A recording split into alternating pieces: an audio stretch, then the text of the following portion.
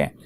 Now, you might feel that the concepts are disconnected, okay, right now, but actually there is continuity. Okay. So, just hold on. So, this is only the first lecture. So, just hold on, but as we go in you will feel, you will understand the connectivity between these stuff. Okay. So far we have discussed two things. One is a simple verbal discussion on what quality is about. So, we introduced Taguchi and then we said how Taguchi said there are three things that come into picture: the user, the customer, the manufacturer and the society. And then we talked, the second concept that we talked about was robustness. So, in robustness what it says is, irrespective of the variations in the input, my output variation should be minimal or it should be within the specifications that I state. And then we used a simple example to drive that concept home. So, before we wrap up for today, we will discuss one more concept called the Six Sigma. Okay. So, of late you can see some courses called Six Sigma Black Belt certification courses. Okay. And there are many companies, you can see there are these Six Sigma trainers, okay, Six Sigma leadership things, and then they even wear badges on that. Okay. So, this is a heavily followed, and it's what you call like a very important topic for the companies which manufacture. And today it is not only in manufacturing, it is there in everything. It has become process, product engineering, in everything it has come. Okay. So, it is important and it is directly related to what we are talking about. Okay. So, in the beginning of the class I asked what sigma is and someone replied. So, can I ask someone else, does someone else remember what that sigma is? I asked what sigma is and someone answered standard deviation, right. So, if we go back to this problem here, okay, did I use the word fat and thin distributions? That is described by your standard deviation. Okay. Predominantly these hold good for distributions that look like this. Okay. What are these types of distributions called? These are probability distributions, PDF, probability density functions. What type of distributions these are? These are called the normal distribution or the Gaussian distributions. Okay. Hat shaped distribution, it is like a hat that you wear, like a Mexican hat that you wear. Okay. Hat shaped distribution. There are some interesting properties of these guys, this distribution per se. Okay. It is a symmetric distribution. You just need to, I am unable to draw a straight line. It should have been on the right side a little bit. It is a symmetric distribution. Okay. It is very interesting to have this distribution. Okay. There are also other types of distributions, for instance, left skewed distributions. You can have right skewed distributions. You can have uniform distribution. You can have triangular distribution, and I can keep on doing this for another 60 minutes. Okay. There are so many distributions are there. Okay. But if you see in the manufacturing process industry or most of the product design and all that, we always talk about this shape only. Okay. That is the beauty of the Gaussian distribution, okay, or the normal distribution. If we plot the height of the people in this class, okay, and n tending to infinity, it need not go to infinity. With 60, about 150 people, we will more or less get a distribution like this. That is the beauty of normal distribution. Okay. Many of the real life process follow a Gaussian distribution. Yes, there are always exceptions. Okay. As a matter of fact, we work on research areas where they do not follow a normal distribution, Gaussian distribution. Okay. So, the Gaussian distribution, this particular course, we will discuss only the Gaussian distribution. Okay. And you can take it from me about most of the real life problems that we will discuss will follow a Gaussian distribution. Okay. So, yeah, the reason that I went back to that is, given a Gaussian distribution, there are two parameters that I can use to describe a Gaussian distribution, right. So, if I ask someone comes to my office and like I come at like 11 o'clock and then my student next door says, sir, there was a student who came to meet you. Then I say, do you know who it is? He says, I don't know. So, then I ask, can you describe? So, the person goes ahead and says, okay. So, the tall person was wearing specs, okay. He was a stout student, he was looking athletic, it was a male, it was a female, he had a beard. So, these are all representations, right. So, characterizing. So, this student is trying to characterize the person who came to meet me so that I can identify, okay. Now, let us say that I have scheduled meetings that morning with two people, or I have asked two people to come, then I know whom he is talking about because he has given me the characteristic.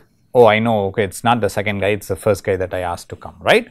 So, in a similar fashion, a normal distribution is a symmetric distribution, it is around its mean is what, there are two parameters that is described, that is used to describe, one is your mean and the other one is its standard deviation, that is all you need, okay.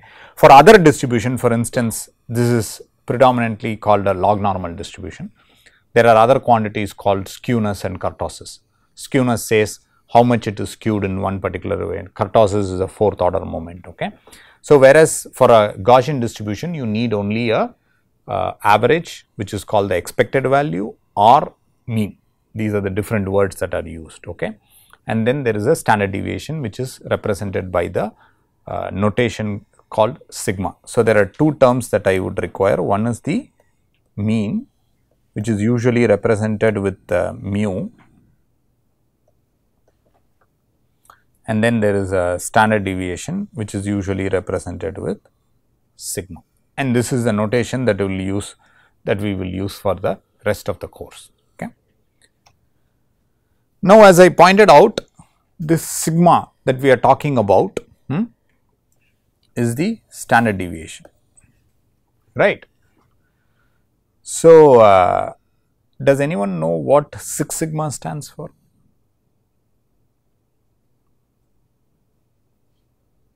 Okay. So, there is a small digression we will have, with this I will wrap up, okay. There is a small digression, but what do you think is the use of these kind of plots?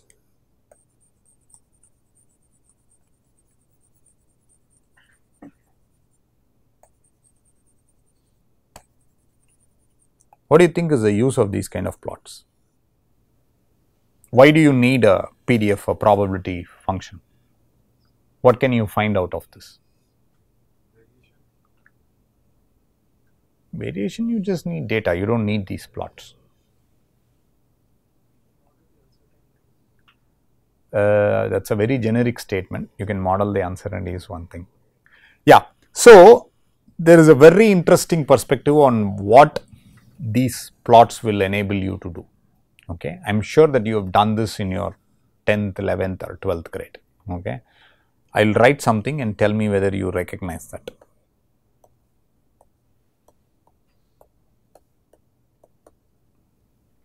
Have you done something like this? Okay. What this one reads is probability of x, in this case the tile dimension would be x, let us say, is going to be less than or equal to 5. So, you are trying to predict, this plot gives you the capability to predict some stuff, okay. So, this becomes very important, okay. If I have this plot for the tile example, if I am going to randomly draw the next tile, I can tell what is the probability that that random tile will be less than or equal to 1 square foot or greater than or equal to 1 square foot. That is very important. This probability is nothing but the ratio.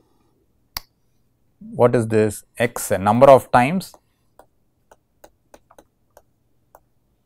this hash means number of times. Number of times x is less than or equal to 5 divided by the total. That is what is this probability. It is just a ratio. So, this plot lets you do that. So, let me just modify this a little bit. So, let us say that this was 5, some other example, do not worry, this is not a tile dimension, okay. This is not a tile dimension, this is some variable x, okay. This is 7, this is 9. So, this one tells me if I am drawing in a random fashion, what is the probability that this x is going to be less than 5? I need to understand the area under the curve. And if you remember, we would have given you a chart that would have used this drawing at the top, and then it would have given you a table in the x and y, and then you will have to go and find that one, okay. Now, the question here is, this was for a tile dimension example. You can go and do something at the strain gauge, which is at the level of microns. I can measure the height of you people, which are on meters. I can measure the weight of you, which are in kilograms or pounds. I can do some force measurement, which is in Newton, and these are all could be in different units and different numbers, but I still need only one chart, the chart that we gave you in the 10th or the 12th grade, to find out what the probability is. How is that possible? You understand the question? I can start from 1 e power minus 6 and I can go to 1 e power 6, that entire bandwidth. I have given you examples for all, okay. And I for each of them I have a different problem. I am asking probability of x less than 5 e power minus 5, probability of x less than 100, probability of x being greater than 250,000.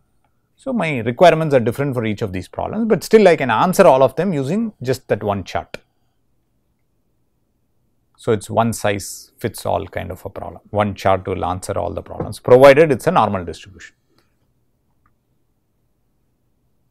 Okay. So, that is called a standardized normal distribution, which means the mean is 0 and the standard deviation is 1. Okay. So, any problem, meaning any data that you gather, can be brought to this level. How?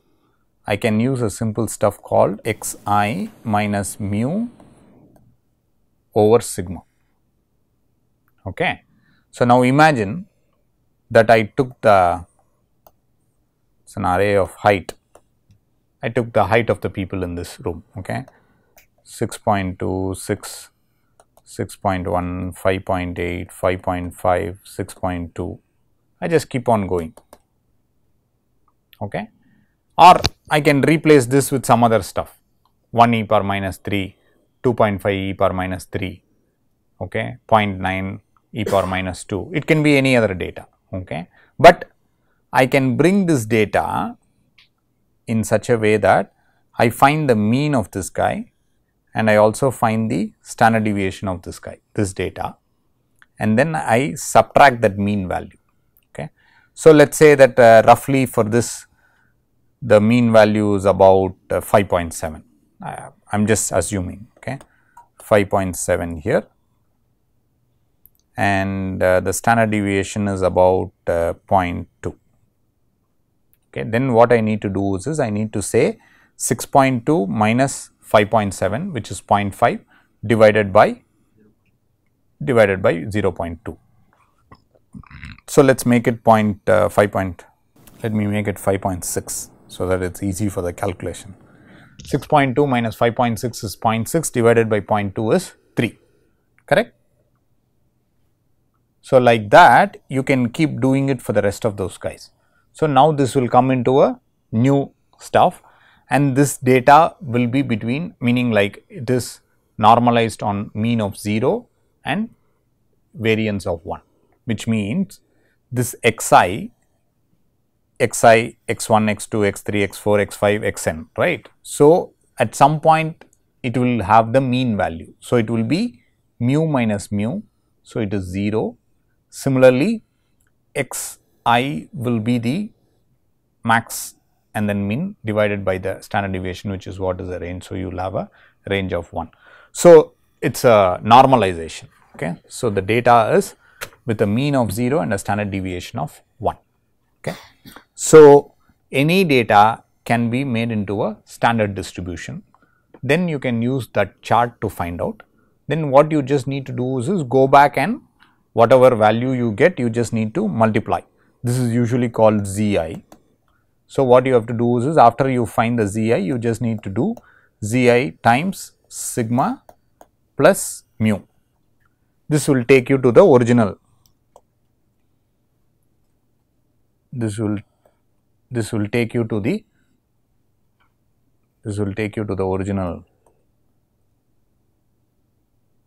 original space that we are talking about. Okay. This will be your xi. Okay. Okay. So, we are talking about that sigma is what we are talking about, and when I said sigma is 1, what 6 sigma says is you can go 6 standard deviation, meaning 6 units in the distribution. That is what it talks about.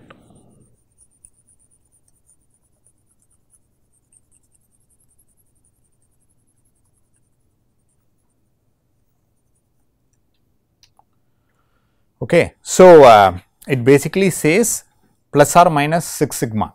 Okay. So, this is one clarification that you might want to make sure that you take away from this class is it is not plus or minus 3 sigma. Okay. 6 sigma means it is plus or minus 6 sigma, on each side it is 6 sigma. Okay. In total it is 12 sigma, it is not 3 sigma this side, 3 sigma this side, so it is 6 sigma, no. Okay. And as I pointed out in the beginning of the class, what does it actually mean? It means 3.4 parts per million. What does that mean? If you are going to manufacture 1 million washers or any product, since washer is the standard example that we are using, about 3.4 of them can fail or it is allowed to fail. That is the level of quality. Okay. So, we will come back to this what is this 4.5 sigma. In the next lecture probably we will talk about it, because we are already running out of time. So, I will just finish with how do we look at this. Okay. So, what does this 3.4 parts per million mean? Meaning, what is the meaning, not the mean standard deviation mean, what is the meaning of that? Okay. So, this is the normal distribution that we are talking about. This is a nominal, which means the mean, the expected value, the average value that we are talking about, and it is going to vary. Okay. You see this plus or minus 3 sigma, it means 1350 parts per million can fail. Where is the failure? The failure is here. You see this area? This is a failure. The area under this region is what the failure is. Okay. So, if I counted this area, if there is a way in which I can count the number of parts, they will tally up to 1350 parts per million, both sides. Okay. What 6 sigma says is, in a similar fashion, if you are going to go to plus or minus 6 sigma, the number of parts that will fail for you is going to be 3.4 parts, that is all can fail. You understand? So, you see the region, right? So, if I were to, you see this region, that small region here, it is not even that much, yeah. The one that I have circled is the region that corresponds to 6 sigma, whereas this region,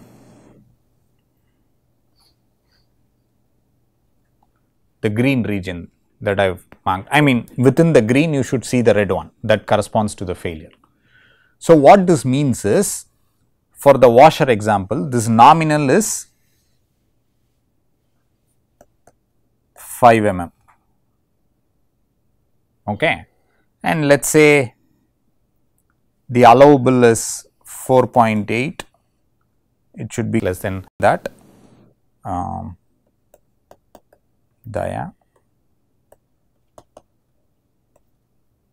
this is the allowable. Okay. So, what it means is, if it is 3 sigma, then I would put the 4.8 here and the 5.2 here. okay, then it will about 1350 parts can fail, this side plus this side, both the sides together. Okay. Now tell me, if I fix this, okay, because this figure is not like that. This USL LSL means lower specification limit and upper specification limit. Okay. So, this is what is the lower specification limit and this is the upper specification limit. Okay. Now, if I take this to be the lower and the upper specification limit, how can I make this 6 sigma? You understand the question? How can I make this 6 sigma? Meaning, I should make this region smaller. How can I make that? You get the question? Since I have drawn everything, we will wrap up with that question. You get the question or you want me to repeat it? You get the question? How can I do that? Just from the figure only you can tell. How can I get it? It's the same as your the tile example, the kiln example. I want to reduce this area. How can I do that?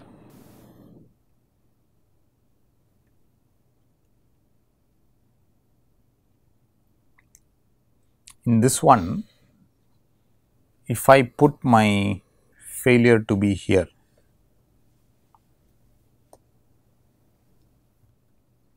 okay, you can see the amount of failure with the initial distribution, correct, and you can see the amount of failure with respect to the new distribution, correct. How did I achieve that? By what did I do in terms of the graph, in terms of the plot? Sorry? No, in terms of the graph, what I have done? What have I done? Okay, fine, you improve the distribution, but what has happened? In terms, you have shrunk this particular distribution. What does shrunk mean here? What is the meaning of shrunk in this case? The meaning is, because it is a normal distribution, there are only two parameters, one is the mean and the other one is the, but the mean is the same. The mean is the same, the mean has not changed between this distribution and this distribution. What has changed? The standard deviation has changed, which means I have come from a fatter distribution to a thinner distribution. Hence, I have been able to reduce the number of failures from the green region to the yellow region. Do you understand that point?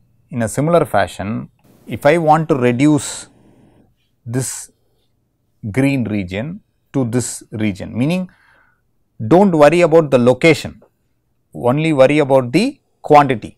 Okay. So, if I want to bring this region, this much, I can only fail this much, not the red region. Then what I need to do is I need to change the standard deviation. I need to minimize the standard deviation such that this will become like,